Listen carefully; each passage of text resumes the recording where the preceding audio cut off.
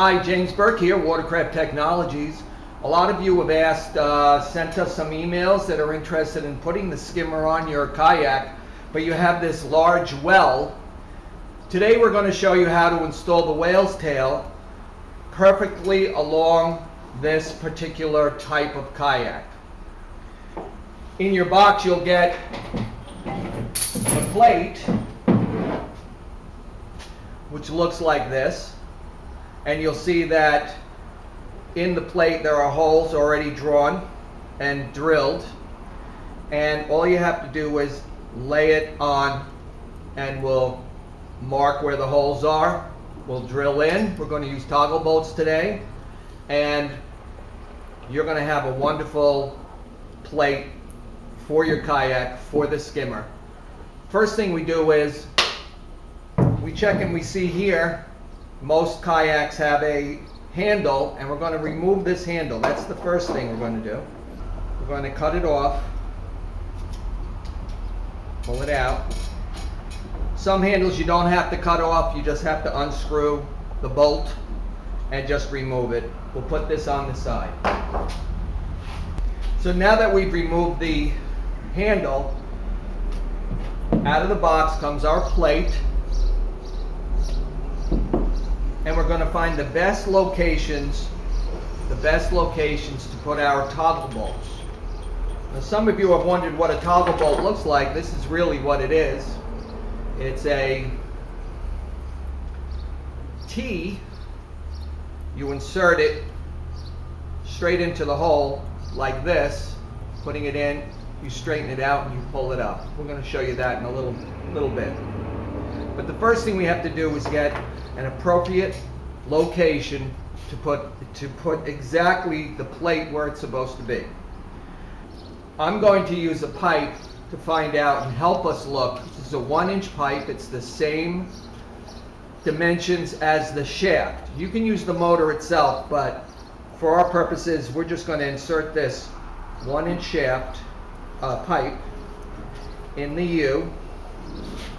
You see how it's perpendicular up and down, right down here.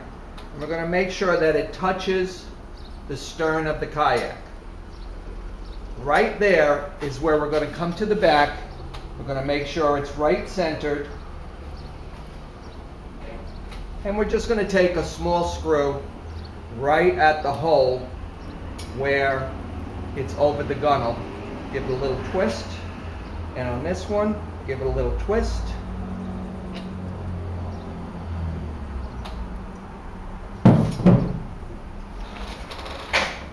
Take our marker, find out where the twist is, which is right here and right here.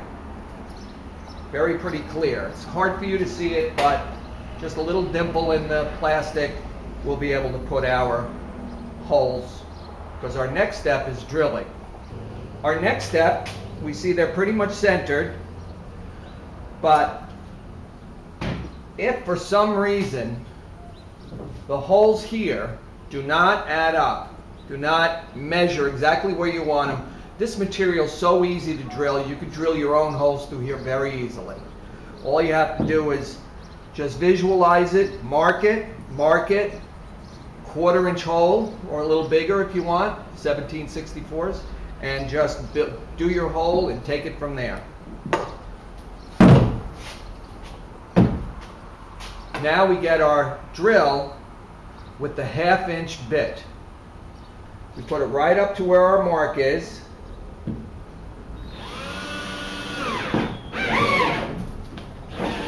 One hole done.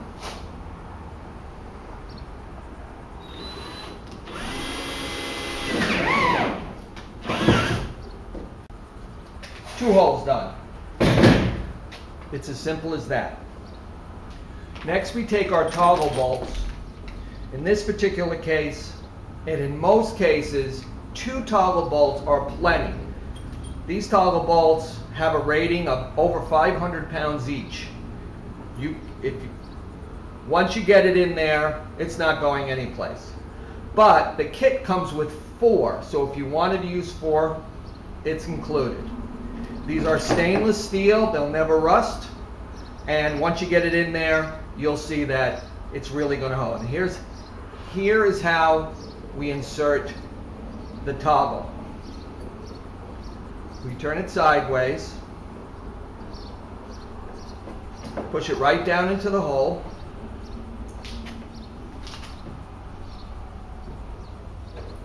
pull it up as tight as it goes. Then we take this little piece right here, we push it down so it fits right into that hole.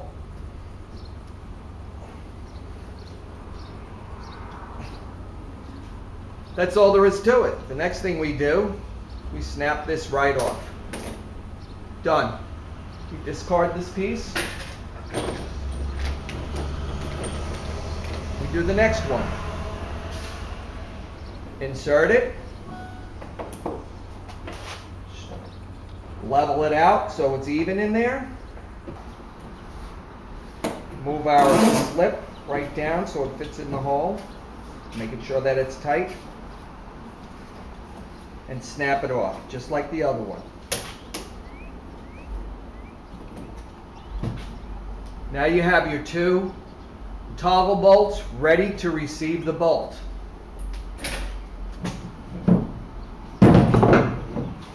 We go back and get our plate.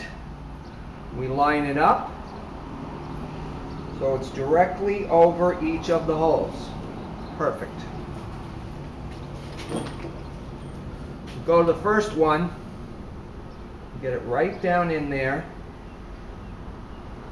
You start screwing the bolt, and what it's doing is it's going right into the toggle bolt, and the tighter we make it, the closer it'll get up to the...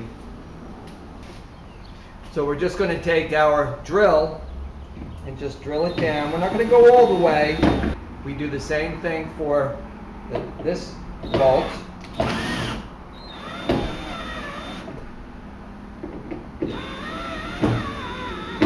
And we just do a little bit back and forth, so we make sure that it's even and it doesn't tilt the toggle bolt on the inside. Once we're down to the very end,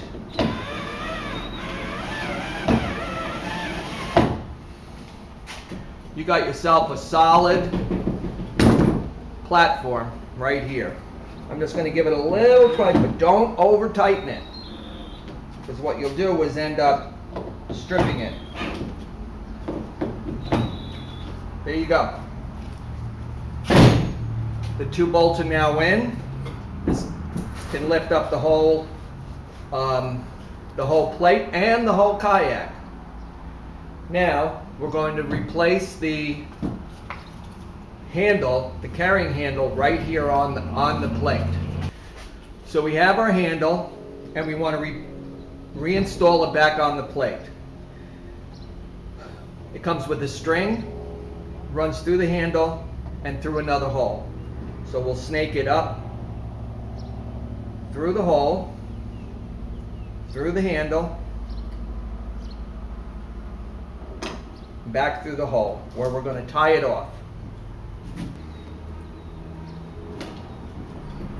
And there goes your handle right there. You don't lose anything. It's still there. It's workable. If you want to change the rope to a heavier rope, that's great too. This system will also work with the more bolted in. All you got to do is put a couple of holes in and re-bolt it right into the plate. Now we're going to install our motor. We're going to put it on and see just exactly where it rubs up against here.